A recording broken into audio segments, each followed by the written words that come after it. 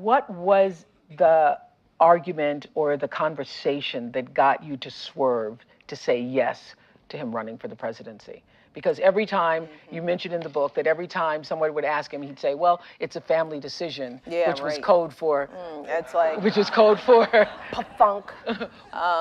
code for, if Michelle says I can, I can. Yeah, which imagine having that burden.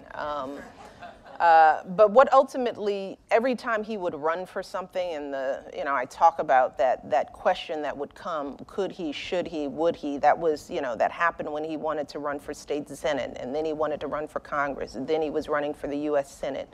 And I never wanted to be involved in politics. I had seen politics. I grew up in Chicago, rough and tumble politics, and I knew that Barack was a decent man, smart as all get out, but politics was ugly and nasty, and I didn't know that my husband's temperament would mesh with that, and I didn't want to see him in that environment. But then on the flip side, you see the world and the challenges that the world is facing. By then I had started working in public service. I had worked in the city. I saw the inequalities. I saw the challenges. The longer you live and read the paper and live in the world, you know that the problems are big and complicated. And I thought, well, what person do I know who has the gifts that this man has? The gifts of decency first and foremost, of empathy second, of high intellectual ability. This man reads and remembers everything, is articulate, had worked in the community.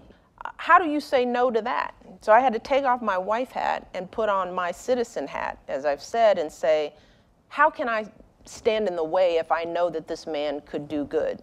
Because the choice for him not to do it would help me and my girls.